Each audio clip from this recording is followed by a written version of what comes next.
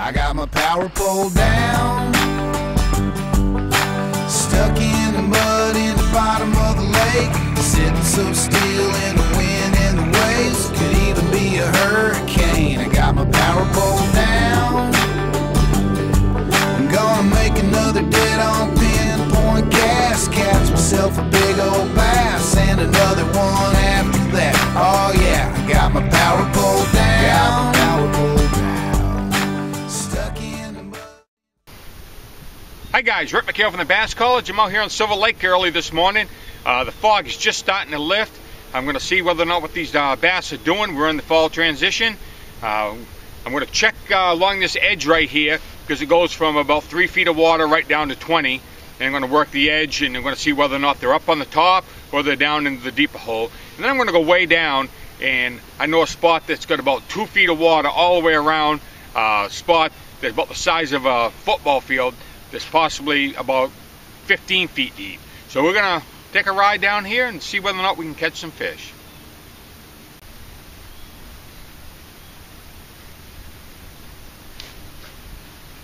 Something.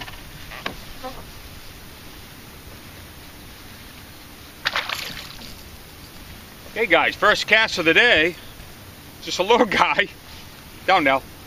And it's actually working the bait a little fast.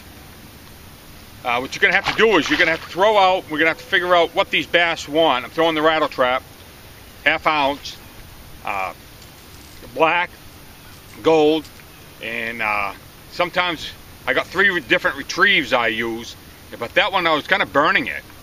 So let's see what they want. Like I said guys, I like to do a couple different retrieves. This one I like to burn it like I'm doing here, pull a little bit, feel them rattles. Keep it moving. That's basically how I caught that last one.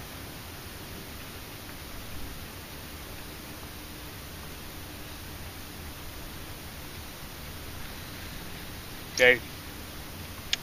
The other retrieve I like to use on these rattle traps, I let it sit there for a second, and I pull up the slack, and I reel back.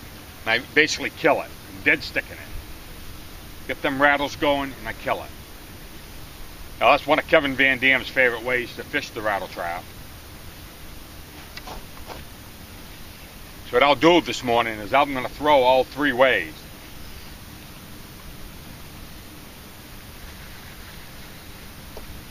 Okay, my 3rd way was to just let it sink. I just let that rattle trap sink, and I lift. Reel down the slack, lift. Kind of pulling it off bottom.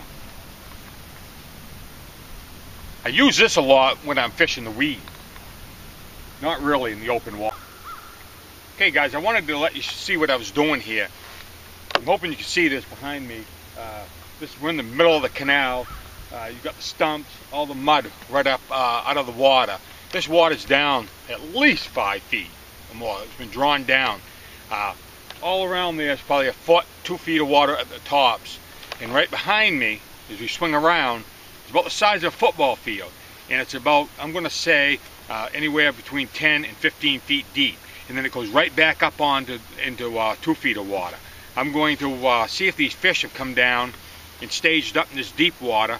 I'm going to try the deep water first, and then I'm going to work my way back into the shallower water to see if that's where the fish are going to be hanging out today. As the winter comes on, these fish will pull right down into these deep holes. And they're usually winter right there. You can come in here with, if you can get in here in November, maybe throw a tube or something down there, you can really do a number. But let's take a look and see whether or not where these fish are this morning. What I'm going to do is I'm going to go right down the middle. I'm going to fan cast on each side. I'm going to hit probably 11 o'clock, 12 o'clock, 1 o'clock, and go right down through the middle. It's only the size of a football field. See if we have any active fish. And then I'll slow down.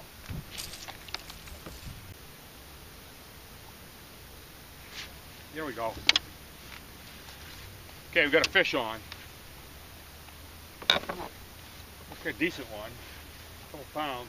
In 15 feet of water. Nice fish. Nice fish. Might be bigger than I thought.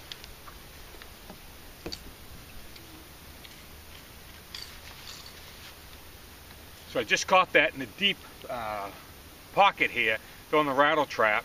I was throwing up towards the banks, bringing it back down into the deep hole. Sure enough, this guy's already in there, trying to winter up here. And nice fish.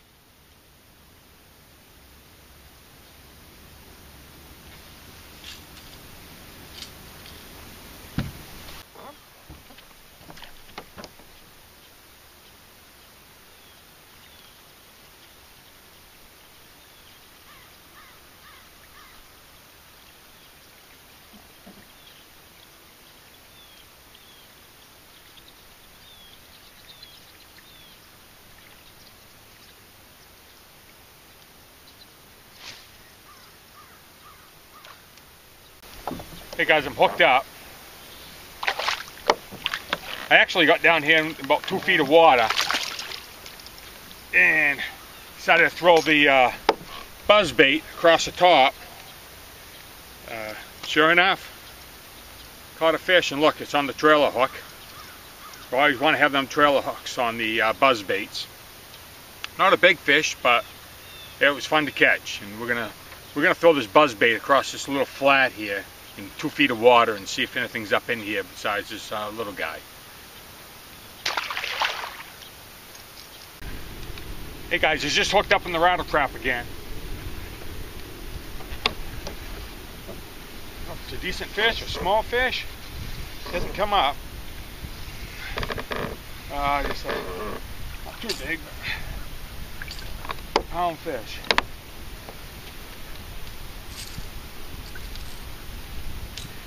Really kind of struggling here today. We're catching a lot of these 1 pound fish. I hadn't filmed very many of them.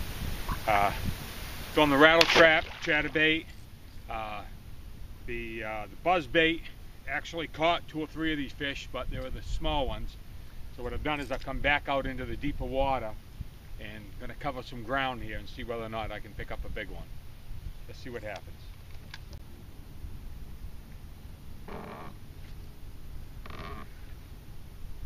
Got another one here. That's all I've been able to catch, besides that one 3 pounder. And this one's even about 3/4 of a pound.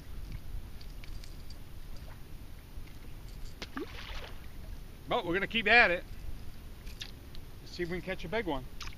Keep at it. Okay guys, I'm hooked up. I changed up to a crankbait. About 3rd cast, I picked one up. I'm not sure how big the fish is. That's a little bit better. A couple pounds anyhow.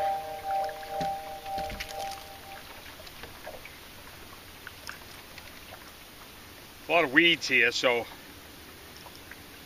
I actually don't have braid. I have this nano line on here. Seems to work pretty well for me, and it's a little better fish.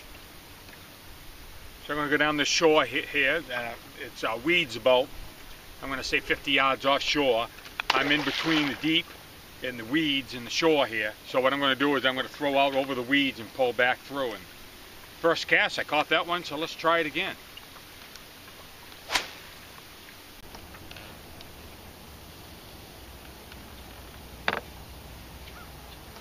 Yeah, it's hit it. Let's get a little better. No, still a little school fish. Like a pound and a half. Yeah, it's a little better. I'd be closer to.